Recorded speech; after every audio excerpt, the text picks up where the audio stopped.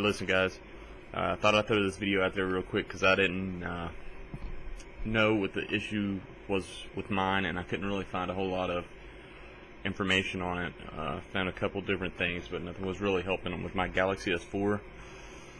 I was having problems with my camera not loading. Anytime I tried to go to the camera, it would say failed to connect to camera, and as you can see now, it's working. I got it now. I tried several different things. I tried going into the processes and seeing what I was running.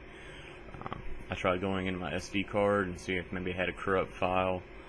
There was a lot of things that I was trying. I really just wanted to throw this video up and make it real quick so you can fix your problem and get on with your life, because that's what we need to do. Okay, so anyways, I had a Go flashlight, and I don't know why, because it's got its own flashlight. I don't know if it had it before I updated. It did have a flashlight, but I'm not sure that it had the icon. I actually had to go into it. When you tap it, bring up a menu, and I didn't want that. I just wanted to hit a button and bring a flashlight.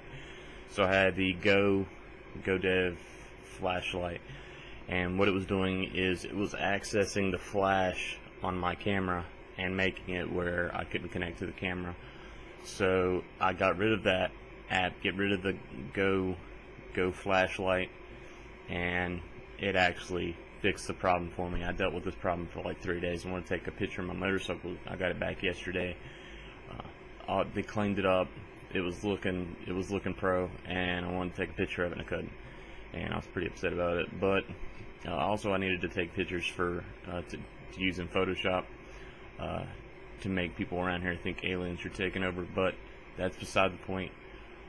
Wanted to show you, if you make sure check your flashlight, make sure it's not on. If you're having a problem, like it's not, the flash isn't on, it's just accessing it, so it constantly has access to it. So as soon as you hit that, it brings on the flashlight. So even when the flashlight's not on, it is accessing it.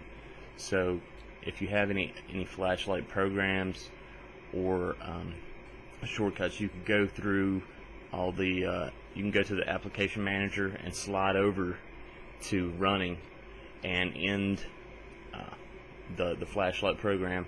Even though the flashlight isn't on, it doesn't matter, you can end it, and hopefully that'll fix your camera problem. If not that, it might be a corrupt file in your photos or something like that, because when your camera goes in, it automatically in the little corner down here will bring up the last photo, and if that's a corrupt file, it's going to have problems with it. So hopefully that'll help fix anybody else having this problem. I don't even know if anyone else is having this problem, but if there's one or two people that's having this problem, hopefully this helps you fix it.